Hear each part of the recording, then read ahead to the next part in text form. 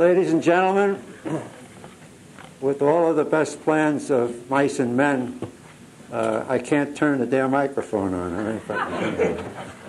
Can you hear me? Yes. Okay. I'm welcoming you to the 11th Annual Dolan Lecture Series on behalf of the committee.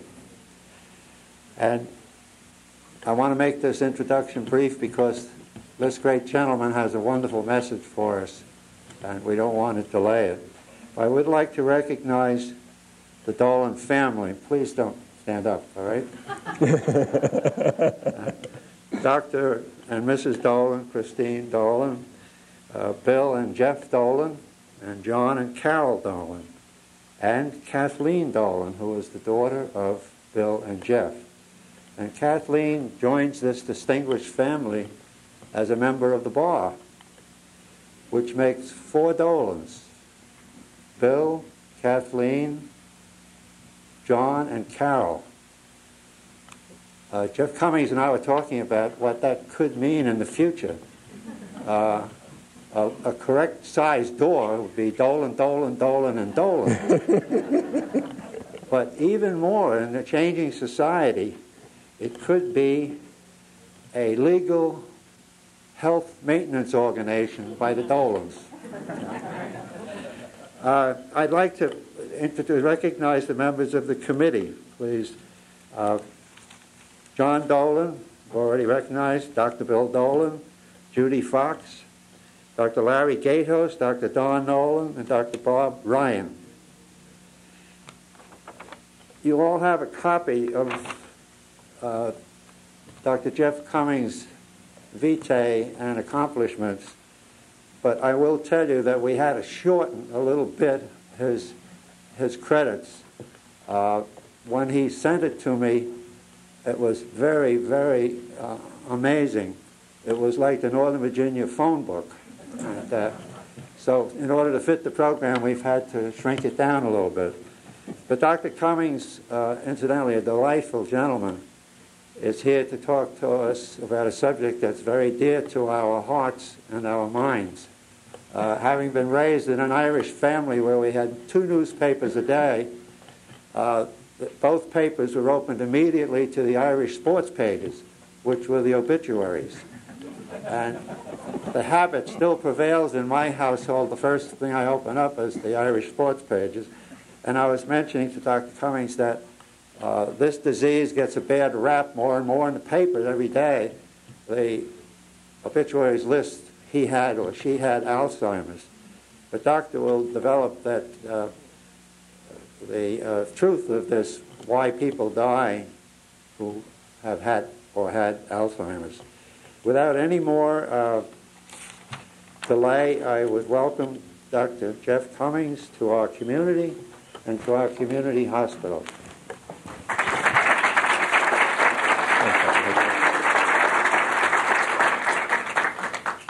Well, thank you very much, and thank you for inviting me. It's a great pleasure. I'm aware, Dr. Dolan, that when a lectureship is named in someone's honor, it's because he is highly esteemed and highly loved, and it is a great pleasure for me to come and give this lecture, which honors you. And I'm aware of your accomplishments and your contributions to this medical center. So thank you very much for allowing me to be the person who gives this lecture. Now I'm going to talk about Alzheimer's disease.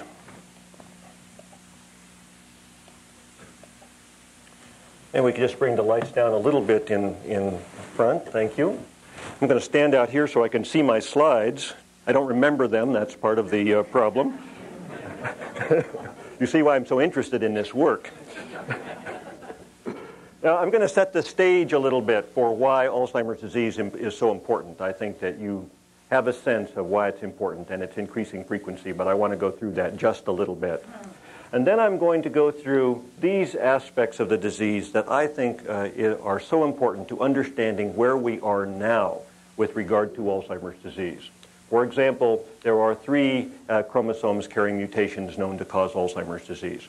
So when they say we don't know what causes Alzheimer's disease, it's false. In those families, we know what causes Alzheimer's disease. And it's only a matter of time between going from those families where we know to other families where other discoveries will be made.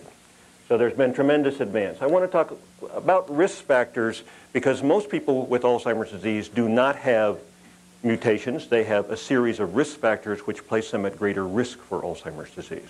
And I think that's an important story. We're going to talk about the protective factors. Here we'll talk about what makes people more likely to have AD. Here, what makes people less likely to have AD, an equally important part of the story.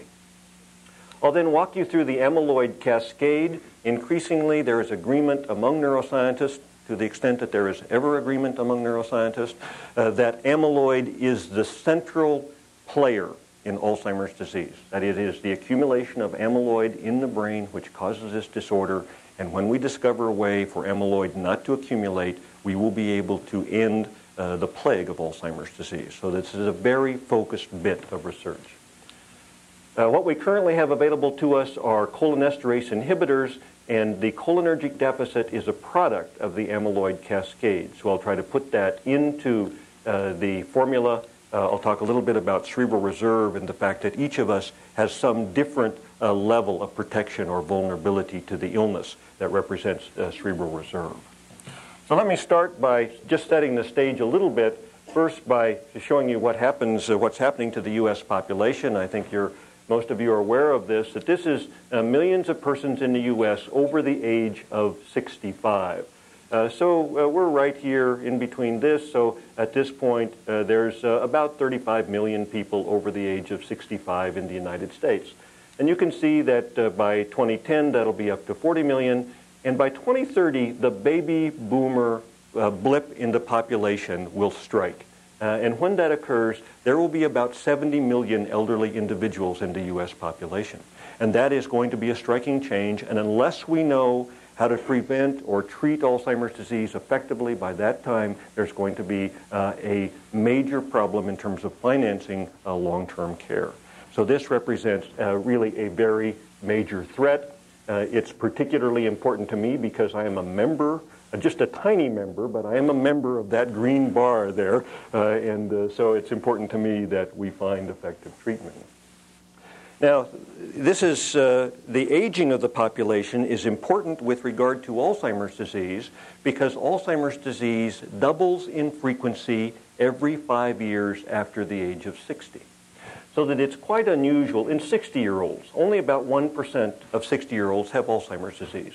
2% at 65, 4% at 70, 8% at 75, 16% at 80, and about 30% or 1 person in every 3 over the age of 85 has Alzheimer's disease. 1 person in every 3. And that is the fastest growing part of the U.S. population, the population over age 85. So that is a very striking factor and one that gives the urgency, the public health urgency to treating and developing new treatments for Alzheimer's disease. Now, here's the man for whom the disease is named, Alois Alzheimer. He wrote the paper that we would all like to write as academicians. It's 3 pages long. In it, he describes both the characteristic clinical picture and the characteristic pathological picture of Alzheimer's disease. And that's why that paper has lived and established him as the preeminent describer of the disease. And I'll jump ahead to say that he described both the neuropsychological deficits and some of the behavioral disturbances that are common in Alzheimer's disease. So he anticipated much of the clinical phenomenology of Alzheimer's disease. Now, one very interesting thing about Alzheimer's patient was that she was 55 years old. So for a long time, it was believed that Alzheimer's disease was a disease of younger people. And the loss of memory that occurred in people over the age of 65 was something different, and it was called senility or senile dementia.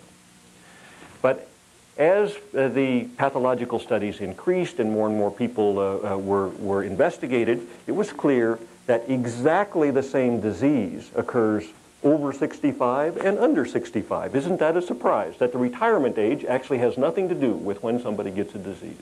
And indeed, all of the cases that were thought to be senile dementia are Alzheimer's disease.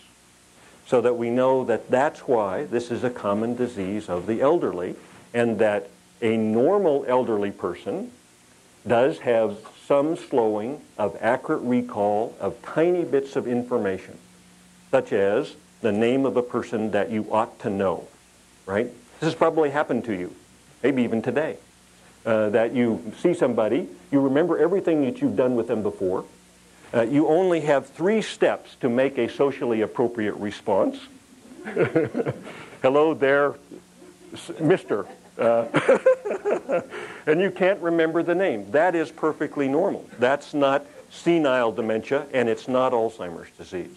But people who have true pathological abnormalities of memory and do not know the date and cannot remember what happened yesterday to them, that is likely to be Alzheimer's disease. And it is a recognition that senile dementia is Alzheimer's disease has greatly advanced our understanding of the illness. Now, here's the way we currently would diagnose Alzheimer's disease. It used to be said that Alzheimer's disease was a diagnosis of exclusion. It's not true. We have a specific profile of clinical findings which we expect to find in the Alzheimer patient, and if they're not there, we don't make the diagnosis. And by applying these criteria, which combine inclusion and exclusion, we are now accurate about 85 or 95% of the time in terms of predicting accurately the diagnosis if the patient comes to autopsy. So that's very good. 85 or 90% is probably as good as we can expect on the basis of clinical diagnosis. So we can make the diagnosis clinically, and it is an inclusionary diagnosis. Those are 2 shifts in our clinical approach to Alzheimer's disease. So what we expect is that the patient will have the onset of symptoms between the ages of 40 and 90. There will be this triad of abnormalities: memory loss, language disturbance, and visual spatial changes. So we ask them to remember 3 words in 3 minutes. They have difficulty recalling that. We ask them to name as many animals as they can in 1 minute. A normal person can do 18 animals in 1 minute. Alzheimer patients have a lot of trouble getting to that number. And we ask them to copy some figures like overlapping pentagons, and they have difficulty with that. The disease is of insidious onset and gradual progression. It's very important because it means that we rarely see an early patient. Because what happens is mom begins to ask the same question again and again. Dad takes over the checkbook. Mom seems to be a little confused sometimes. Then there was that time last year when she got turned around in the airport and we couldn't find her for 3 hours. And then last week, she turned onto this freeway off-ramp the wrong way. And so she comes in, is brought in by her family for clinical evaluation, but of course the symptoms have been present for 2 years by that time because it's insidious and progressive.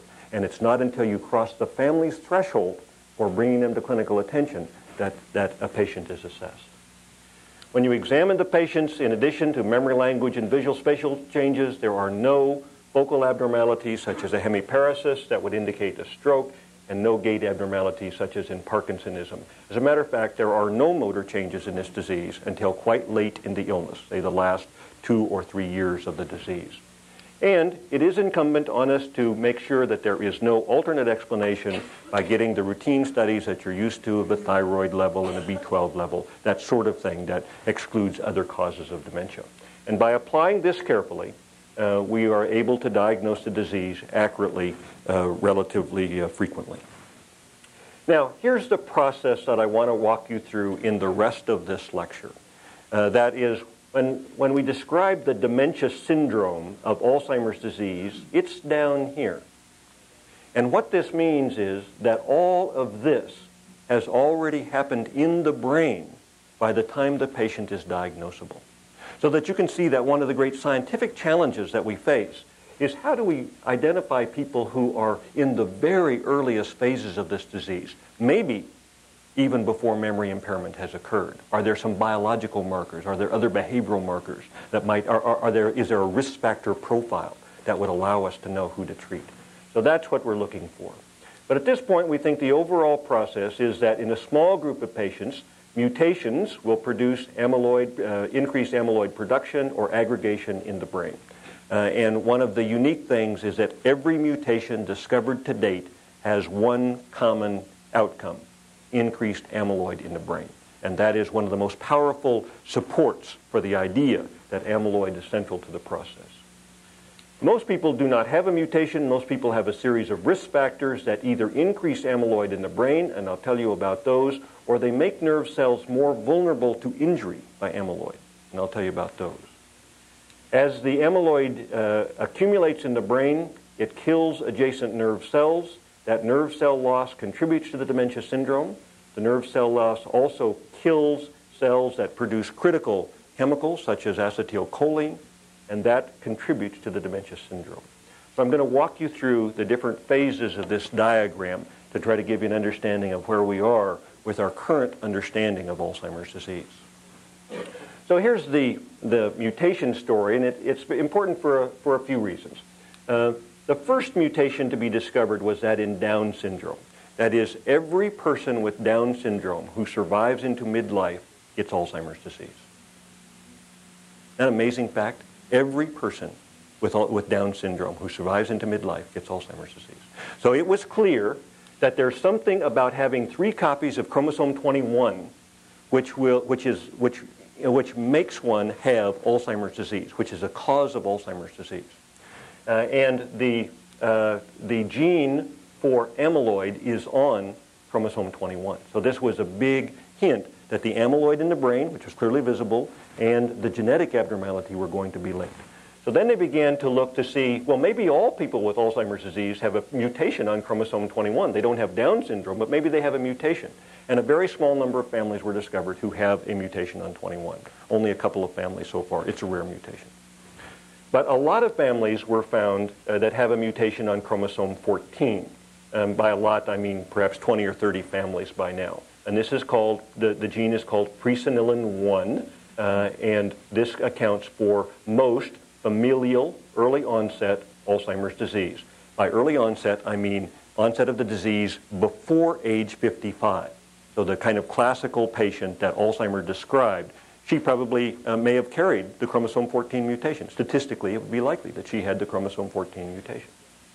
There's another group of families who have a mutation on chromosome 1 in a gene called presenilin 2. These are known as the Volga Germans because they started off in Germany. They then all moved to an area of the Volga River in Russia, and then they moved to the United States. And in that group, there was one person who had Alzheimer's disease. And he had many children and had what's called a founder effect in that all of the families with chromosome 1 mutations can be traced back to that one group of migrants from the Volga River. I recently was dictating a report on this, and my secretary misunderstood and transcribed it as the vulgar Germans. So I was glad that I picked that up at the right moment before it got into press. So this is our current understanding. This accounts for, it's very rare to see these early onset families. So it's only about 5% of Alzheimer's disease patients who have one of these mutations. But because they all cause increased amyloid in the brain, they provide a wonderful window on what causes Alzheimer's disease. Because people who have these mutations get the disease. It's a one-to-one correspondence. The other thing that this mutation has allowed us to do is for the first time to create mice that have Alzheimer's disease. Now, you might not think that that's a great advance. I mean, aren't mice bad enough, and now we have demented mice? Did we really need demented mice? Was that a real contribution? But of course, it is very important to have mice with Alzheimer's disease because it means that they will develop the disease, and drugs can be screened very rapidly because the mice develop at about age 9 or 10 months, and you can give drugs that maybe prevent amyloid or move amyloid out of the brain or prevent its aggregation in the brain, and you can test many, many more drugs in a mouse colony with these mutations. These are called transgenic mice because they have the human gene. Than you can in human clinical trials, which cost millions of dollars and takes many years to do. So the transgenic mice colonies, which were created by taking this mutation and putting it into the fetal cells of a mouse and then allowing that mouse to grow up, has been very instrumental in advancing our understanding of Alzheimer's disease. But as I said, most patients don't have a mutation. Most patients have some series of risk factors that make Alzheimer's disease more likely. What are those risk factors?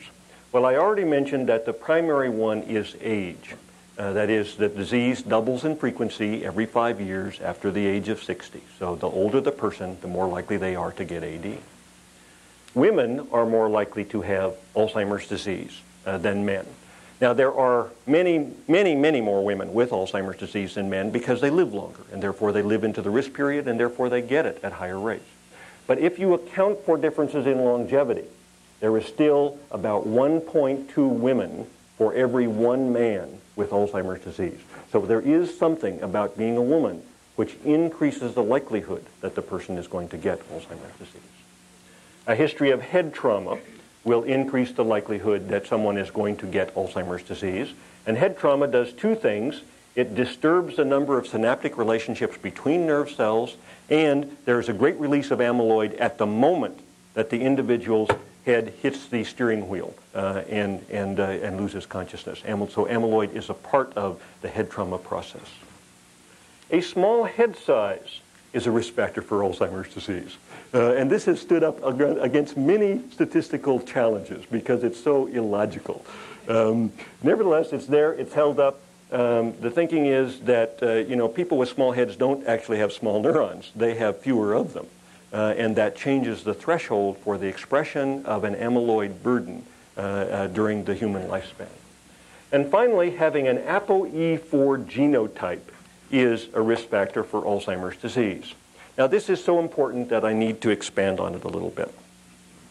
Apolipoproteins are cholesterol-bearing proteins that all of us need to get cholesterol into the liver, where it's involved in normal liver metabolism, and to get it into the brain, where it's involved with normal brain metabolism. So we need apolipoproteins and we need cholesterol. And there are 3 types of apolipoprotein: type 2, type 3, and type 4. And each of us inherits one of these types from our mom and one of these types from our dad.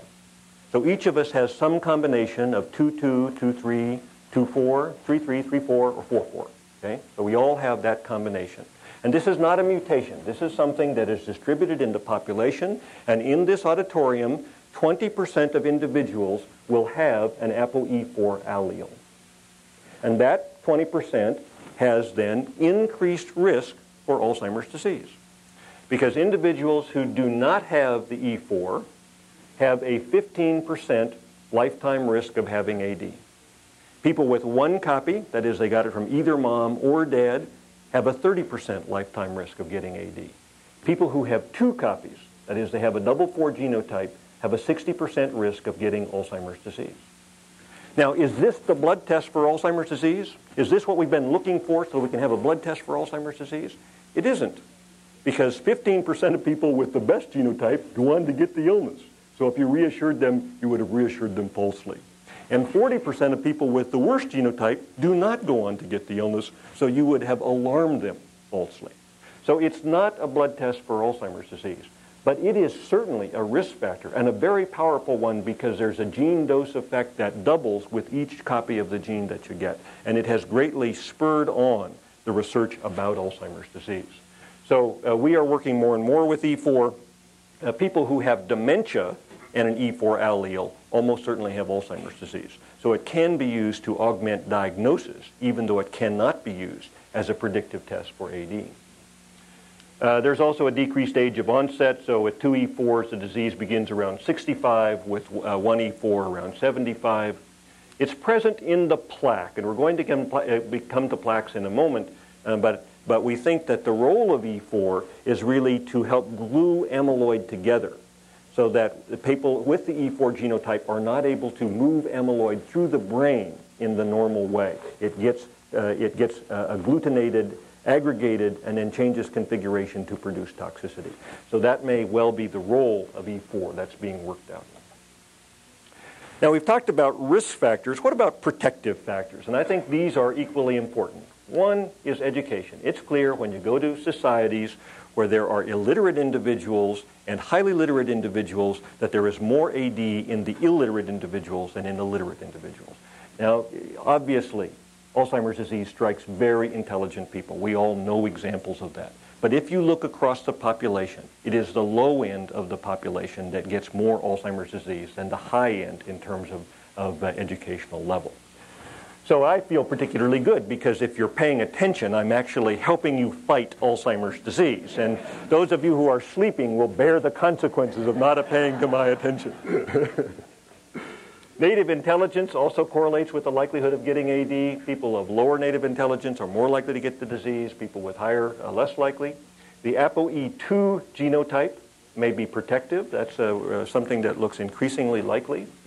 If someone has taken non-steroidal anti-inflammatory drugs like ibuprofen, they are less likely to manifest Alzheimer's disease. And I'm going to show you that data a little bit later in the lecture just to show you how interesting that is. And then women who have taken postmenopausal estrogen replacement therapy are also at diminished risk compared to women who have not taken estrogen replacement therapy. So there appears to be an estrogen factor as well. Again, I'm going to show you those data as we go along. But it's important to realize that not only are we shaping our understanding of who's at risk for the disease, but we're also trying to shape our understanding of what are the things that might be doable in terms of preventing Alzheimer's disease from occurring. Remember that this is a disease that occurs late in life. So if we could delay the onset of Alzheimer's disease 5 years, we would decrease its frequency 50%. So a reasonable goal is just to slow the onset by 5 years, and it would have a dramatic effect on the population, the elderly population. So that's what we're struggling for. Okay, oops, sorry. So here's where we are. We've had a look at these mutations. We know that they are rare but informative. We've had a look at some risk factors and protective factors. Now let's turn to the central problem, which is the accumulation of amyloid in the brain. And here's the way we envision this process. Here's a nerve cell over here in red, and there's a very large protein called amyloid precursor protein, the protein that comes before amyloid precursor protein, or APP. An APP is a strange protein that sticks right through the cell membrane. So half of it is sticking outside of the cell, half of it is sticking inside the cell. It penetrates the cell. And right at the point where it penetrates is the 22 amino acid fragment that is amyloid. Okay? As long as it's in APP, no problem. It doesn't cause any havoc in the brain. It's not toxic. It doesn't kill nerve cells. It's fine. But this amino acid fragment, I'm sure it's 42 amino acids, not 22 amino acids, is metabolized by lysosomes and then is freed within the cell and then is extruded from the cell, where particularly in the presence of E4, but even in the absence of E4, it aggregates with other amyloid that's being produced to form a neuritic plaque in the brain, and when that plaque forms, it becomes toxic to the nerve cell and kills it. Now, this amyloid can be freed by an enzyme right there called beta secretase and an enzyme right there called gamma secretase. And if we had a secretase inhibitor, we would not have Alzheimer's disease. So you can imagine the enthusiasm with which the biotechnology companies are pursuing secretase inhibitors at this moment in order to identify that compound that could prevent freeing this amyloid fragment from amyloid precursor protein.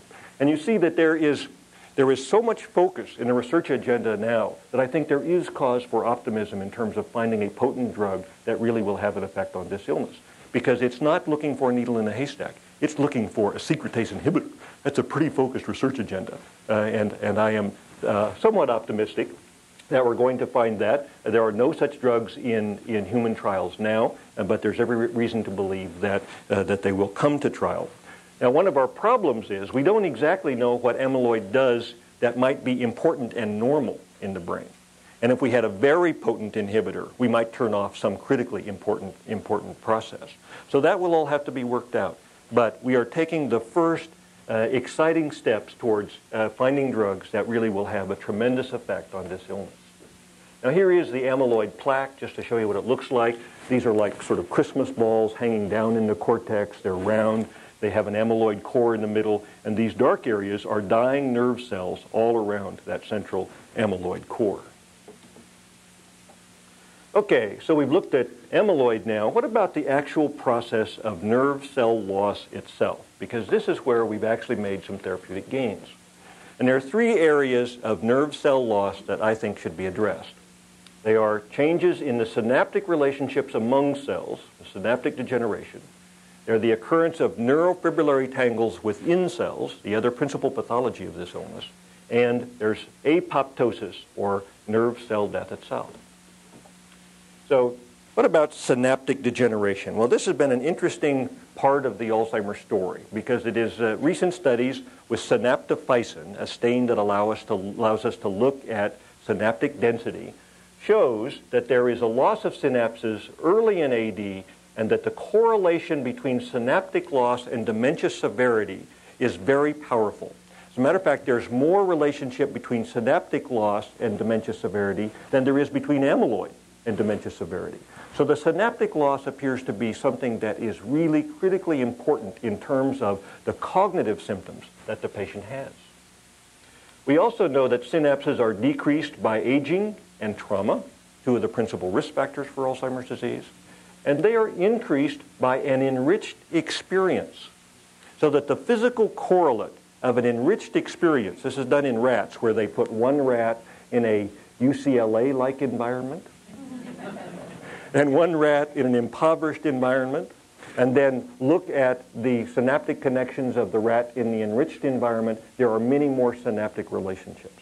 So it looks like that is a product of the increased experience and therefore would make one less vulnerable to the early loss of synapses occurring in the course of Alzheimer's disease.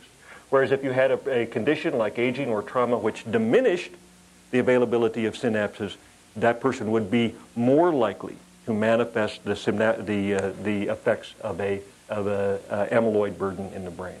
So synaptic degeneration appears to be very important. Here's just to remind you what this looked like. Here's a single neuron. And remember that each neuron has hundreds of thousands of synaptic connections. And these are enriched in the enriched environment and decreased in the impoverished environment. Now, another major pathology of Alzheimer's disease is the production of the neurofibrillary tangle. And in the normal nerve cell, there are these neuronal microtubules that have a normal protein called tau protein, all lined up across the microtubule. And this assembly is critical to getting nutrients and other products from the cell base up to the end of the cell, which is the business end of the cell, the synaptic ending. In Alzheimer's disease, tau is phosphorylated. And as soon as it's phosphorylated, it undergoes a configurational change which leads to neurofibrillary tangles, and the tangles then lead to cell death because there can be no more transportation of nutrients and normal substances within the nerve cell. So that you can see again that as far as tangle formation goes, what we're looking for is some sort of phosphorylation inhibitor and some way of blocking the phosphorylation process. We also know that ApoE3 appears to inhibit this phosphorylation process, and therefore if we could augment or imitate the activity of ApoE3, then we might have a way of decreasing phosphorylation and therefore decreasing neurofibrillary tangle formation. So that's another exciting prospect. One of the things we don't know, one of the critical areas to understand, is what is the relationship between amyloid and neurofibrillary tangles. Note that I've cleverly avoided that in my scheme here because it's one of the big gaps in our knowledge. There are several theories that might relate the two, but there is no definite knowledge about how the two are linked. Here is a neurofibrillary tangle. This you can see how dense this is with the appropriate staining in the body of the nerve cells. Now here's what's happening to the nerve cells themselves. They start off with a robust dendritic and axonal domain, and as the amyloid is deposited adjacent to them, they lose their synaptic relationships and eventually wither and succumb to the illness. So that's what happens to the nerve cell in the brain. So supposing we couldn't have any effect on amyloid, could we make the nerve cell more resistant to the effects of amyloid? And that is the theory underlying neuroprotective agents. And here we have the evidence I'm going to show you in a moment for the utility of antioxidants. Because one of the things that amyloid does is to produce free radicals and oxidative cellular injury. And that's one of the processes by which amyloid kills nerve cells. So if we could stop free radical injury to nerve cells, we could then have a definite effect on Alzheimer's disease. There are 2 drugs that do that, and I'll show you those data in a moment. This is likely where the nonsteroidal anti-inflammatory drugs work and possibly where the estrogens work. 2 areas where we do not yet have sufficient data but are being actively investigated are a possible role for calcium channel blockers, because we know that when the cell dies, one of the final acts that occurs is the inrush of calcium through calcium channels, and that activates enzymes in the cell that leads to cell death.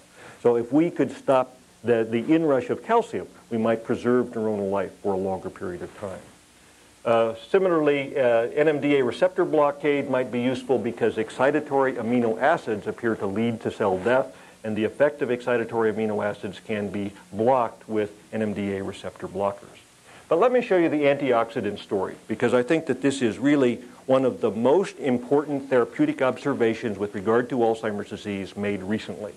This study was published by Mary Sano and a bunch of us who are in the Alzheimer's Disease Cooperative Study, a multi-center group. It was published in the New England Journal of Medicine after rigorous peer review in 1997. And what we did was to have 4 groups of patients with moderate Alzheimer's disease. And one of those groups got vitamin E, one group got selegiline, one group got vitamin E plus selegiline, and one group got placebo. And we followed those patients until one of 3 things happened. They died, they went into a nursing home, or they developed severe dementia. And when any of those things happened, then that was the end of the study for that particular patient. So the measure was, can we prolong the time that it takes for patients to reach one of these dramatic points in the evolution of Alzheimer's disease? And what you can see here is that the placebo patients reached one of those points on average at about 400 days, whereas the vitamin E patients took over 600 days to reach one of those points. So there was a 25% slowing in the rate of progression of Alzheimer's disease who received vitamin E therapy.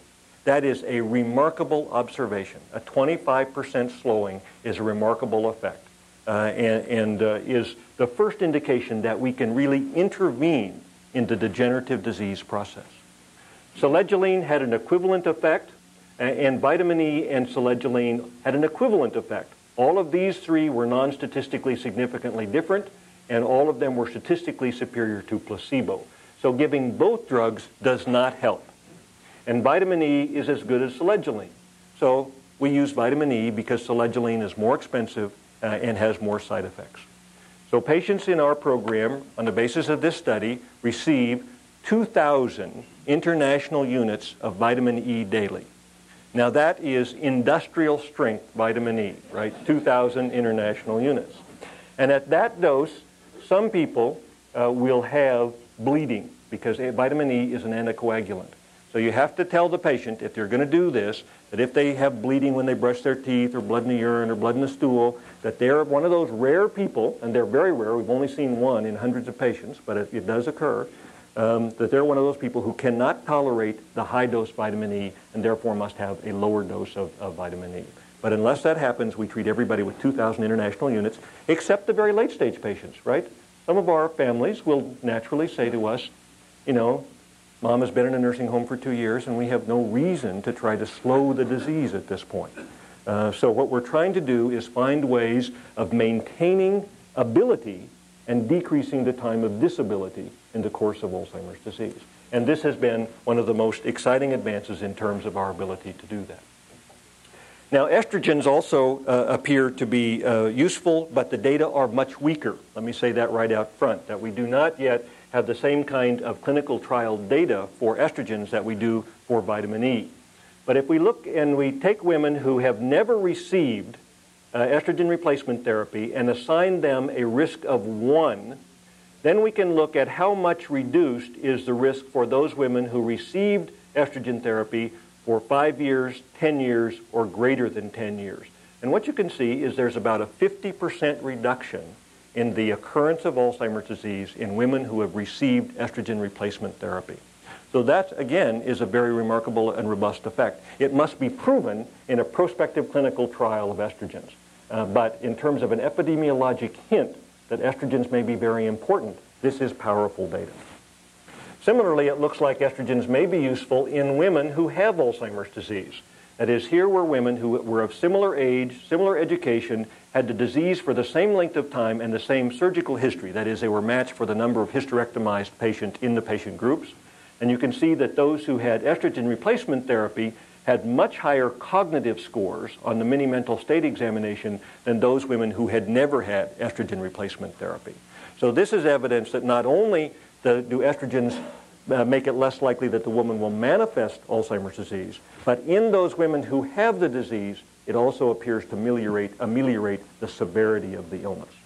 So estrogens are under rigorous study at this point to determine exactly the preparation, the dose, and the duration of therapy which would be appropriate. Now, what about non-steroidals? There's been a lot about this in the literature, and this is another place where we have weaker data than we do for vitamin E, but still very exciting data. So here's a study from the Baltimore longitudinal study, some place right next door. In fact, maybe some of you even know members of the Baltimore longitudinal study. And again, if you take a person who has never received nonsteroidal anti-inflammatories and say that their risk for getting Alzheimer's disease is 1, then what is the risk of somebody who was exposed to nonsteroidals for either less than 2 years or more than 2 years? And again, you can see that there was almost a 50% reduction in the group that received nonsteroidal anti-inflammatory drugs. So that's a pretty robust effect. And it wasn't just a medication taking effect, because look here, there was almost no effect of aspirin, and unfortunately those people who took Tylenol looked like they actually had an increased risk of getting Alzheimer's disease. So it really looked like it's pretty specific for the nonsteroidal anti-inflammatory drugs and is not shared by either the effect of aspirin or the effect of acetaminophen. So again, this is a great hint that the inflammatory process in the brain that is stimulated by Alzheimer's disease may itself be part of the pathology. And therefore, by reducing the inflammatory response, we may be able to preserve nerve cells and therefore enhance cognitive function. Okay, so we've looked at the process from amyloid to nerve cell loss. Now, what about the neurochemical deficit? This is among the most well-studied areas of Alzheimer's disease and one of the areas where we have therapeutics available. So there are several neurochemical deficiencies in this illness, including involvement of the nucleus basalis, which leads to a reduction in choline acetyltransferase and therefore of acetylcholine. Because that choline acetyltransferase is an enzyme necessary for the manufacture of acetylcholine, and it is produced by nucleus basalis. There's also involvement of the locus ceruleus, leading to a noradrenergic deficit, and involvement of the raphe, leading to a serotonergic deficit. But we do not know any cognitive function of norepinephrine and serotonin. They may have mood effects, but they are not known to have any cognitive effects. Whereas acetylcholine is known to have an important cognitive role. So therefore, cholinesterase inhibitors have been developed. So this is a story in Alzheimer's disease, that there is loss of nucleus basalis cells and therefore a deficiency in choline acetyltransferase. This leads to a deficiency in the synthesis of acetylcholine. But those cholinergic receptors are still there. So if you can stimulate the cholinergic system, you could stimulate the receptor and therefore have a cognitive or behavioral response. So here is the nucleus basalis at the base of the forebrain, outlined here in color. And here is the nucleus basalis here, so choline acetyltransferase is synthesized here and then transported out to all the different cortices where acetylcholine is manufactured. Now, what we have then to treat the deficit are cholinesterase inhibitors. And the two that are available on the market are Cognex, or Tacrin, and Aricept, or donepezil. And Cognex we really don't use anymore because it had to be monitored for its effects on the liver. About 40% of patients had elevations in liver enzymes, and therefore patients had to be treated very slowly and with frequent blood checks. It also had to be taken 4 times a day. And frankly, if someone could remember to take their medicine 4 times a day, they actually wouldn't need Cognex. So it was a kind of a paradox. Now, Aricept is a drug which is given once a day and has a very acceptable side effect profile. There are 3 drugs currently under review by the FDA. They are Exelon or rivastigmine, Promem or metryphenate, and Synapton. I love these names, Synapton or visostigmine. And there are other drugs which are under development or being looked at that have not been yet submitted to the FDA. So we have 2 therapies available, and we have a series of therapies which are evolving. And I think it means that what's going to happen is that there will be several compounds on the market. You're going to get used to using one of them. You're going to understand its effects and side effects and how to work with it. There's no obvious way to choose among the different cholinesterase inhibitors at this particular point in time. Maybe as we understand them better, we'll be able to say something more definitive about which one to use. Now here's the kind of response that one gets if you give a drug like Aricept. First of all, the patients get better on placebo. This is because patients respond to good care like they get in a clinical trial. They're seen frequently by a nurse, all their needs are taken care of, the social worker is involved with them, and the patients do a lot better. And then that placebo effect wears off and the patient gradually deteriorates. If the patient is given 5 milligrams or 10 milligrams of donepezil, they improve, and they maintain that improvement for at least the 24 weeks of the study, and there's now evidence that that improvement is maintained over about a 2-year period. So although they are getting worse at a slower rate and a different rate of decline than if the patient is not receiving such a medication. On the other hand, see that it's completely symptomatic. That is, when the drug is stopped, the patient falls to the level that they would have been had they never been treated. So this doesn't have any effect on the course of Alzheimer's disease. What it is symptomatic treatment for the cholinergic disturbance, and patients benefit from that. Well, what about the duration of treatment? Is it only the mild patients who benefit, or could later patients also benefit? Well, here are patients that were treated with metryphenate, another one of the cholinesterase inhibitors. And these are patients who had many mental states above 18. That is, they were mildly affected. And after week 12, you can see that there was about a 2-point difference on this particular test between the treated patients and the placebo patients, with treatment here, a minus score being good. This is a beneficial response. On the other hand, if you look at patients who had scores below 18, that is, they were actually more affected, they have almost a 4-point difference between placebo and the treatment group. So these drugs look like they continue to work pretty deep into the illness. We're not sure how far into the illness they go, but certainly into the moderate phases. Now, I thought you might be interested in seeing a little bit about what these drugs do on brain, due to brain function. Here's a patient where we asked them to do the digit span test. That is, the patient just has to say, listens to a series of numbers and then repeats the number. So the examiner says 9106, and the patient has to say 9106. And we're monitoring blood flow through the brain with fMRI while that task is going on. And you can see that there's a lot of posterior cortex lit up here, more so on the left because left and right are reversed on these scans, and on the right, as you would expect for a verbal task. Now, after we give them a cholinesterase inhibitor, look what happens. There's actually less activation because the patient has to struggle much less to produce the similar performance on the same task. So we can see that the patient is actually struggling less, as reflected in reduced blood flow, reduced increases in blood flow after they have been treated with a cholinesterase inhibitor.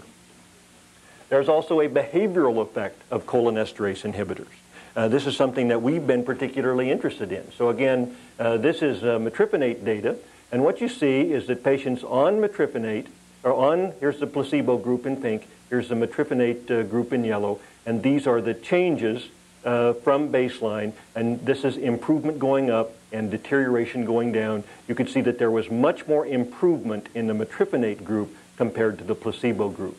That was true of apathy. It was also true of anxiety. It was also true that there was a statistically significant difference in the placebo group in the metryphenate group compared to placebo on the total score of this behavior. So you can see that there are behavioral effects as well as cognitive effects. Finally, if you look at nursing home placement, this is a study done with Tacrin, what you can see is that those patients who receive treatment are placed in nursing homes at a substantially slower rate than patients who do not receive treatment. So if you take the 50% mark here, it occurs after about 3 months in this particular study on placebo, and after about 5 months in this particular study in patients who were receiving Tacrin. So there are behavioral effects, there are cognitive effects, there are nursing home effects from treatment with cholinesterase inhibitors. So we think that these drugs really do have a range of beneficial responses. Just to make the point that there may also be important interactions between cholinesterase inhibitors and estrogen replacement therapy. See that these women who received both Tacrin and estrogen replacement therapy did substantially better on this Alzheimer's disease assessment scale than those who either were on Tacrin without estrogen replacement therapy or were on placebo. So we think that drug interactions may also be very important. So finally we come to the dementia syndrome itself, and then I'll open this up for questions. The dementia syndrome, of course, includes both cognitive abnormalities, memory, language, and visual spatial skills. Remember that first slide where we talked about the clinical syndrome. And it also includes a variety of behavioral disturbances, including agitation, depressive symptoms, anxiety, apathy, irritability, and psychosis, which means then that there is a great place for psychotropic medication in the appropriate management of the Alzheimer's disease patient. We try to avoid psychotropics to the extent we can. They have side effects in elderly individuals. But in many cases, we cannot avoid the use of psychotropics, and therefore they are used. So there's a role for antipsychotics, anti-agitation agents, antidepressants, anxiolytics, and in some cases, sedative hypnotics. So here's the summary. That our model here is one of amyloid aggregation leading to nerve cell loss, leading to a biochemical deficit, and to a dementia syndrome. We're searching in the laboratories of the world now for anti-amyloid agents that will affect this process. We have available to us right now vitamin E, selegiline, estrogen, and nonsteroidals, and we have reasonable data on vitamin E and selegiline, pretty reasonable data on estrogens. We're still kind of in the dark about nonsteroidals. We have cholinesterase inhibitors available to us to address the biochemical deficit, and we have psychotropic agents available to address the behavioral problems.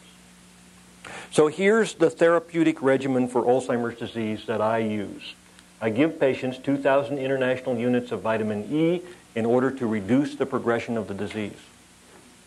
If it's a woman who is not on estrogen replacement therapy, I refer her to her primary care physician or her obstetrician and gynecologist and ask them to make a decision about whether the total women's health care can withstand or can support the addition of estrogens as part of her therapeutic regimen, because from a neurological point of view, estrogens appear to be beneficial. But of course, you can't have one-dimensional look at estrogens. They are too complicated. They have adverse effects.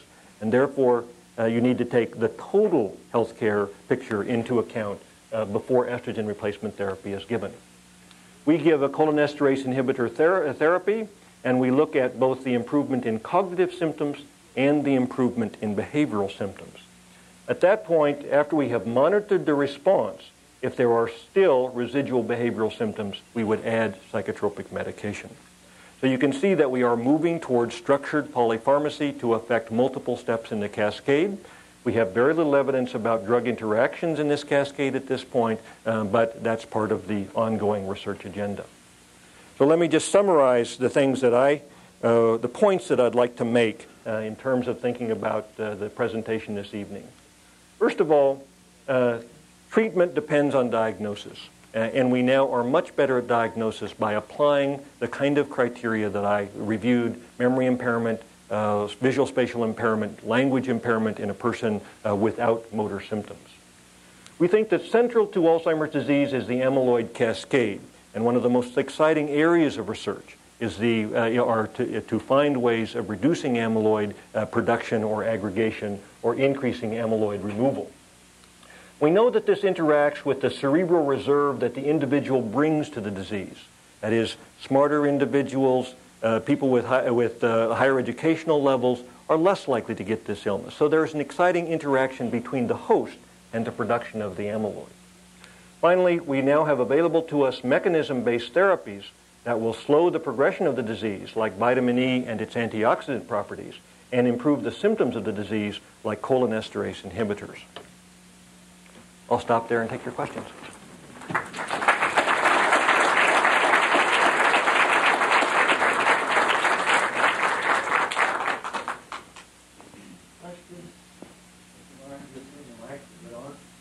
Yes, I'd like to thank Dr. Haggerty, by the way. He's been the absolute gentleman of this whole process of the arranging the Dolan lecture. So, Dr. Haggerty, thank you very much for all your help.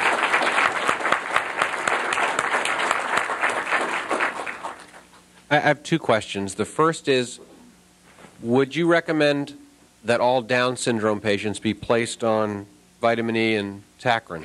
And if so, when? It's a good question. Let's deal with them separately. Take vitamin E to begin with. I think if the patient is likely to survive into middle age, that is, they don't have cardiac disease or some other disease which is going to end their life, then there are good reasons to try to keep them at the highest possible functional level. And a good argument can be made for vitamin E, given what we know about the pathology of late Downs. Knowing now that you're already making a leap from true Alzheimer's disease as we see it in an elderly individual to Alzheimer's disease as we see it in Downs. It's probably the same process. There's every indication that it is. Nevertheless, there's already a leap there where you're extrapolating the data as opposed to being well-grounded in data. Now, we wouldn't use saccharin. We would use, at this point in time, donepezil because it has no hepatotoxicity. That effect is unique to saccharin. And I would only do that if they were symptomatic, because that is, that they were dementing.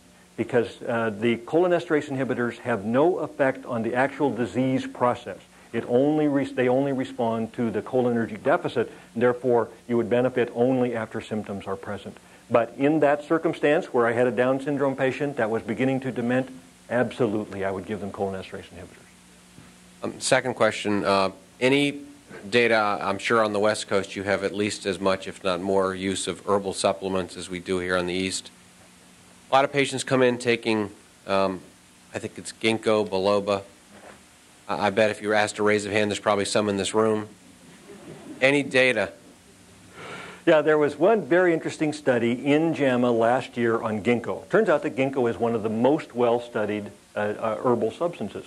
Most of the other substances we have no evidence about whatsoever. But ginkgo was actually studied in a kind of reasonable double-blind clinical trial. And what they showed is that using a neuropsychological test, there was a small improvement in the ginkgo-treated group. But when the investigator was asked to guess who is on placebo and who is on ginkgo, they could not distinguish the two. So although the effect could be measured by a neuropsychologist who was using fine-grained memory tests, the effect was not visible in terms of distinguishing it from placebo to the clinician taking care of the patient or to the caregiver. So there is some evidence that there's a very mild effect of ginkgo.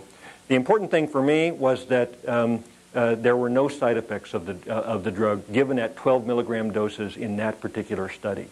So when just as you're implying, many of my patients come in on ginkgo, and so the caregiver says, well, can I continue this or should I stop it? I tell them that there's very little evidence to support its use, but if for some reason they think it's useful, that I am satisfied from the study that there were no adverse side effects from the drug. Very brief, lastly, if you were found out you were ApoE4 homozygote, would you start taking 2,000 milligrams of E a day? I wouldn't wait for that.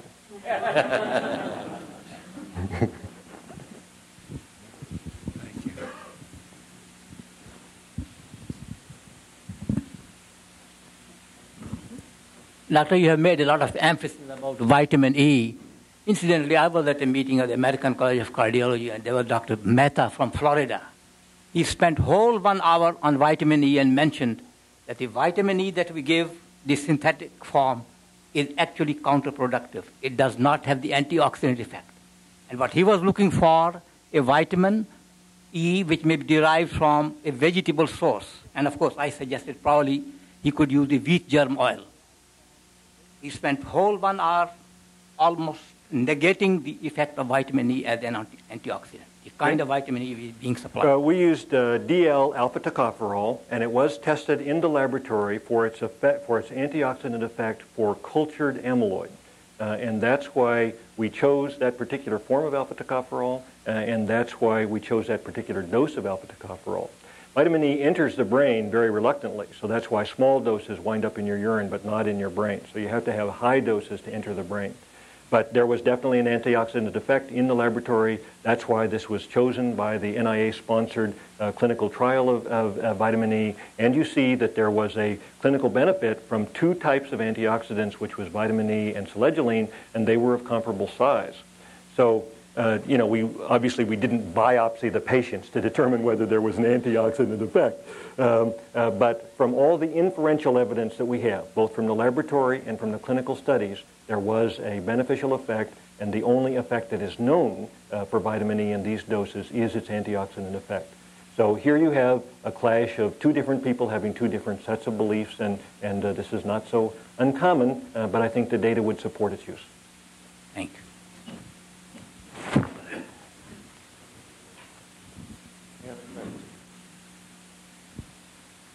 Now you're getting your exercise, you see.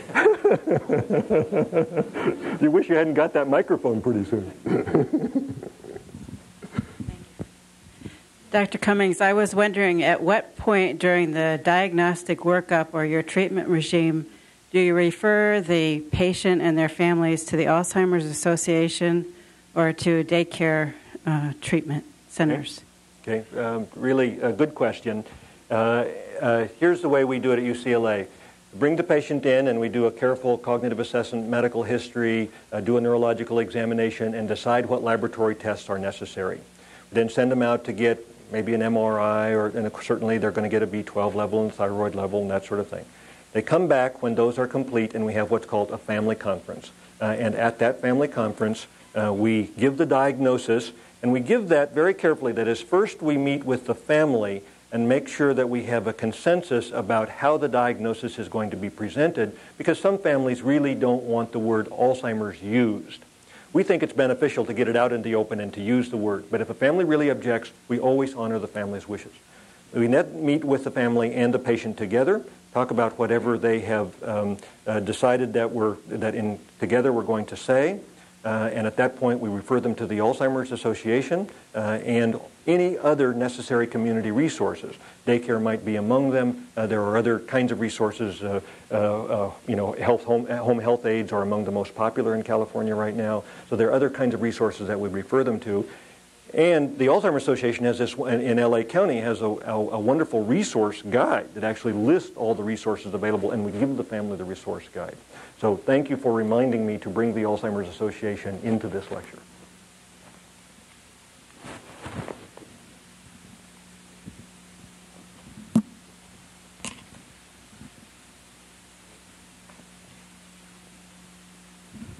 Why shouldn't everyone be on vitamin E, and how much?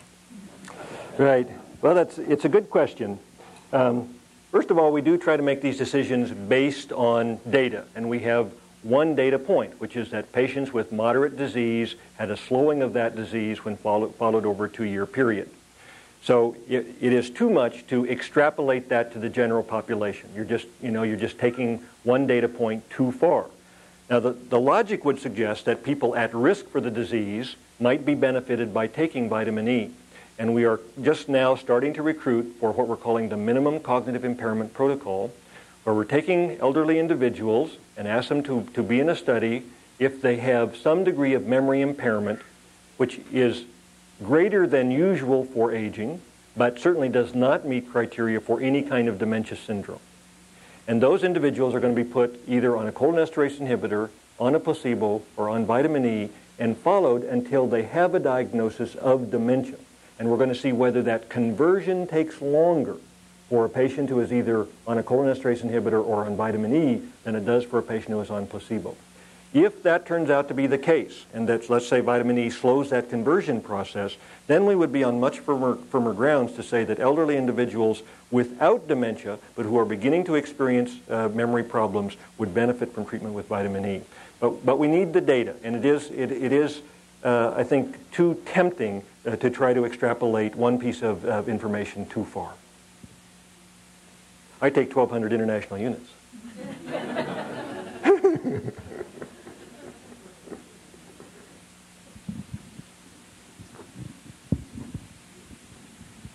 Is there any data on the influence of small vessel disease and decreased blood flow to the cerebral cortex? Yeah, it's unresolved, but a fascinating area of research. And there's a great study that I wanted to mention. This allows me to do it, called the Nun study. I don't know if you're aware of this, but the Sisters of Notre Dame have entered a study where they have allowed themselves to be examined neuropsychologically every 2 years, and they have pledged their brains at autopsy for study. So it establishes this wonderful data set of a very homogeneous group of high-functioning individuals who are followed into late age and who are tested repeatedly, and then we have the ability to examine the brain. So far, there have been several very enlightening studies from that set of brains, and one of them was that if the nun had both small vessel disease and a little bit of Alzheimer's disease, far less than would normally produce memory impairment, they will actually have the memory impairment because of the synergy of the two processes coexisting. So what we know is that if they have even a little bit of vessel disease and a little bit of Alzheimer's disease, they'll look like they have a lot of Alzheimer's disease because of the interaction of the two pathological processes. So there will be a good argument to try to prevent both late-onset cerebrovascular disease as well as late-onset Alzheimer's disease, or to modify the course of both of those. By the way, the nun study, just to take off on that for a moment, one of the things these nuns did was to write a biography when they entered the convent at age 20. And now they're in their 70s.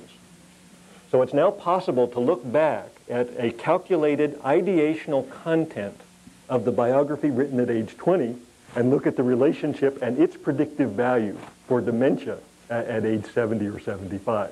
And that's where one of the pieces of data was that those people who had high ideational contents, presumably high intellectual function, were much less likely to manifest Alzheimer's disease than were people who had low ideational content and low intellectual function. So it's a fascinating data set because there is this 50-year-old piece of writing which exists on these people who are now in older age.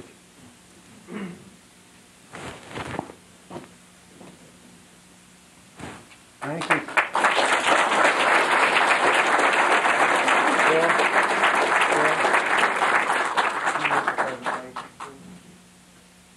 Thank you a lot, Dr. Jones. That's all right, Dr. Smith. Very good. Thank you very much, Dr. You Dolan. clarified, the minds of even young people. A topic that is always way out here. It's been brought back right into understanding, at least mine. Thank you very much. Appreciate that.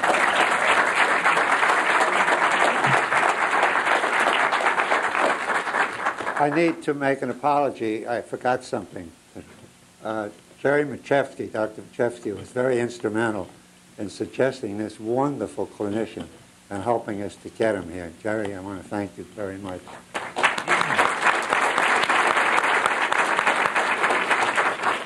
You all come to dinner now. We have, Chris has outdone himself again, so please come and join us for the refreshments. And please, everybody, be here next year.